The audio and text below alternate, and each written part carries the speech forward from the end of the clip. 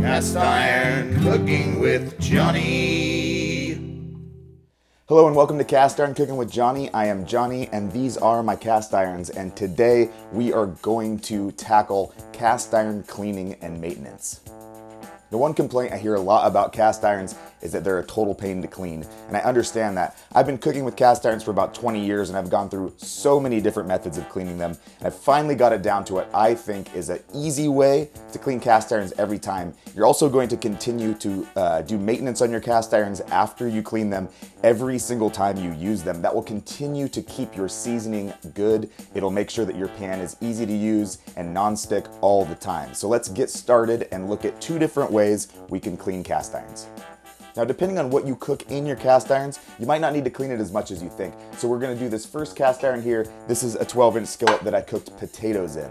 Now, since there's nothing carbonized or stuck to this pan, all we're gonna need to do is wipe it out. And I just use a paper towel. You can use a cotton cloth or anything else. Make sure not to use things with synthetic fibers in there, because if your cast iron's a little bit hot, it can actually melt to the pan. This cast iron is cold, it's been sitting for a little while. So we're just gonna simply wipe it out with a paper towel here, and you can see that the little bits of potato and things that were in there are now gone. We can just pull those out of the pan. And you can tell there's a little bit of crust there, but it comes right up. And now if you can get away with just that simple paper towel, it's the best way to keep your cast iron clean. That's the nice thing, is you're not gonna risk taking any seasoning off, and really the seasoning's pretty resilient. A lot of people talk about how you can't use soap and water or a dishcloth, and you can as long as it's in light form. I wouldn't go at any cast iron with metal scrubby or anything, or severely hot water. I would say just go for a little bit of cleaning with a paper towel if you can get away with it like we did with this one, and then we can just go ahead and put a new layer of seasoning on it on the burner. Now the next skillet we're going to clean is an example of how a cast iron pan can get pretty sticky. Even the best cast iron pans, if you're cooking something hot, is going to get a little bit of carbonized meat on it. This was a pork chop that I cooked in here, and as you can see, there's a lot of chunky bits on there. There's some pork, there's some garlic, there's some rosemary, and we're going to get all of that off and out of the pan before we move on to our next step.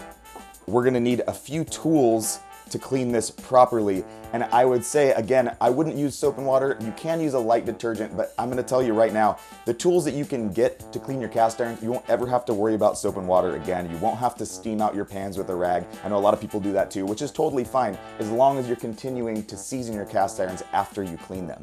Now the first tool I'm gonna use is a plastic scraper. There's lots of different brands you can get. This one's got a long handle. I've had it for many, many years. You can get ones that are shorter. They're really cheap, and they're a great tool to start with. We're gonna hit it with this first, and then we're gonna move on to our next tool. So we'll just start scraping here to get some of those big chunks off. And as you can see, this is really already taking off most of the big pieces.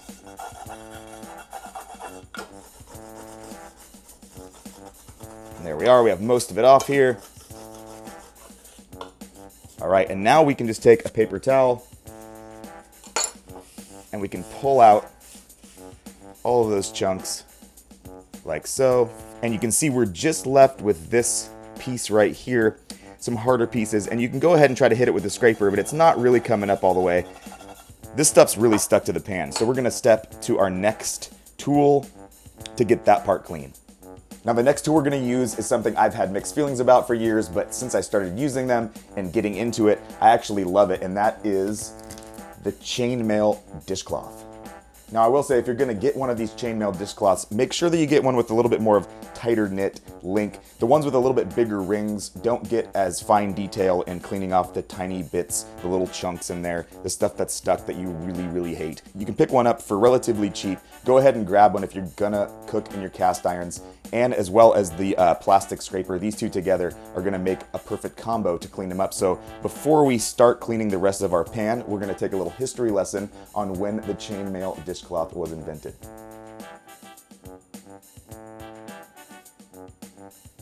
During Arthurian times, knights freely duelled with each other to win gold and the rights to sniff the hair of damsels. A particularly keen knight named Sir Pubbleswyn used a piece of his own chainmail armor as a weapon to blind his opponents in battle. Legend says he also cleaned his skillets with them, or at least so they say. I'm not really sure, actually. Sir Pebbleswyn sounds made up. let's get back to cleaning. We are gonna go ahead and start cleaning this pan, and all you have to do is start rubbing it around and just hit the parts that need the most attention. And you can see right away, with just a little bit of pressure, it is taking all those little bits off. And we don't have to use any other oil. The oil that's already in the pan from the pork, the fat there, is lubing up that cloth, and it has almost taken all of it off already. Just scrub around here. You want to hit the sides as well a little bit so you don't get too much buildup on the outside of your pan. Now these cast irons are already looking great as they are. They've got a nice sheen on them, but one thing that I like to do is every time I clean a cast iron, every time I cook with it, I get it to this point, and then I put it on the stove. I heat the pan up. We're gonna say like medium high heat. Then you're gonna put a thin layer of oil on there, a very thin layer. Depending on what oil you want to use, a lot of people use flaxseed oil. Some people, use olive oil. I use shortening. I like to use shortening. It's, it's what your grandmother used, and I think it's great. I'm just gonna put a little bit on right now. The pan is pretty hot, almost there. Make sure that you're careful when you're putting your paper towel on your pan. You are going to be putting your fingers over the paper towel. You're making contact with the pan, so always be careful not to burn yourself. Then that's all you have to do. You're gonna let that pan sit there, that heat's gonna get into the pan, and you're gonna bring it up to a point where the pan just starts to smoke. You're gonna look at it. Once it just gets those wisps of smoke coming up off of it, then you're gonna cook off the heat, and then we're gonna let it cool down for a minute. All right, my pan has started to smoke, so I'm gonna turn off the heat.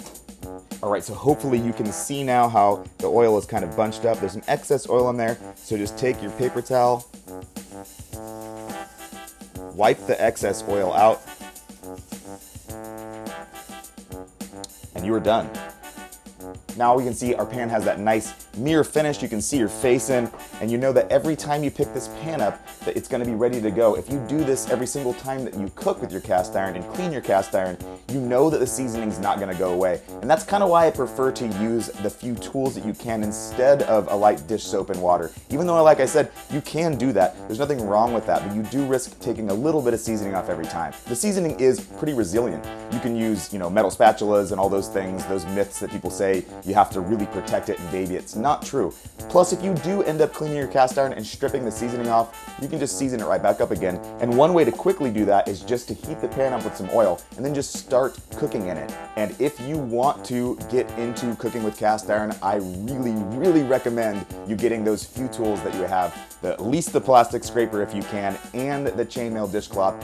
Not very expensive, and it's gonna take all of the stress out of cleaning cast irons. Now, as far as cast iron restoration is concerned, I'm gonna make a separate video on that will show you how to take a cast iron that's even been sitting in your yard for 3 years and bring it back to this mirror finish. One thing to remember, if you want that dark, black, beautiful cast iron that you have that will show your mirror reflection in your face and cook eggs that just slide right off, you're gonna need to just cook in your pan. If you want to start cooking with cast iron, you have to cook with cast iron. So that about wraps up our cleaning and maintenance video. I hope that you liked it and you learned something. I hope you start cooking with your cast irons. You can check out my other videos on cast iron basics, and I will talk to you guys later.